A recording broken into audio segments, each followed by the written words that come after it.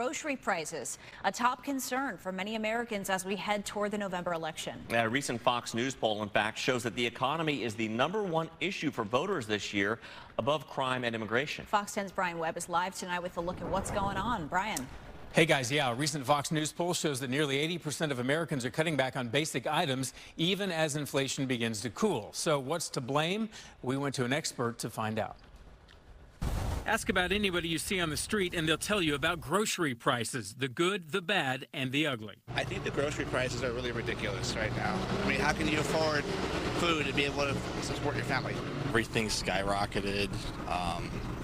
Just general things like toothpaste and things that everybody needs is insane right now. Inflation fell in July to its lowest levels in 3 years, but food prices are still 21% higher than 3 years ago, according to the Associated Press. For the most part, is supply-driven inflation, which means that prices go up because you can't get stuff because of broken supply chains.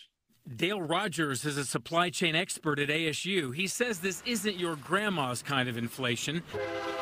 Supply and demand has been replaced by supply chain problems, less competition, and corporations keeping extra profits. You know, they're caused by some sort of supply chain disruption, but then they tend to be sticky up, because, we could get this.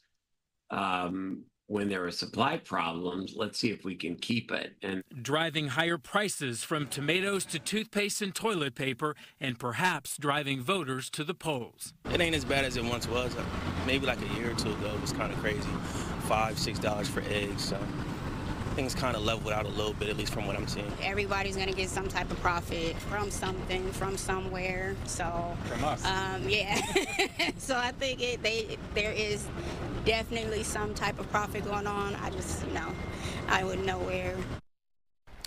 The Associated Press reports beef and chicken prices are up more than 30% since the pandemic began, and 4 large corporations control 55 to 85% of the supply. Brian Webb, Fox 10 News.